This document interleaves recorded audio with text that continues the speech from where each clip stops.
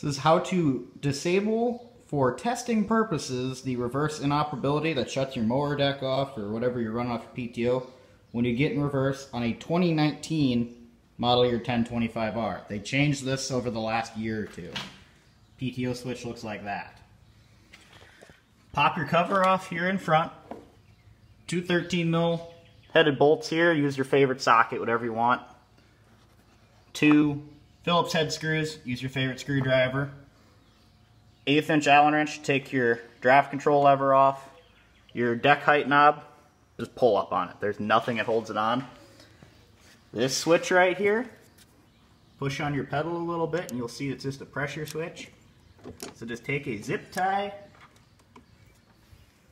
Wrap it around the switch, and hold it shut permanently. That's all you got to do to defeat this.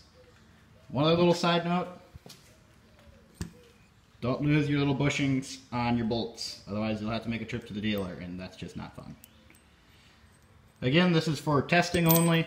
Don't cut your foot off while following this video. Thank you very much.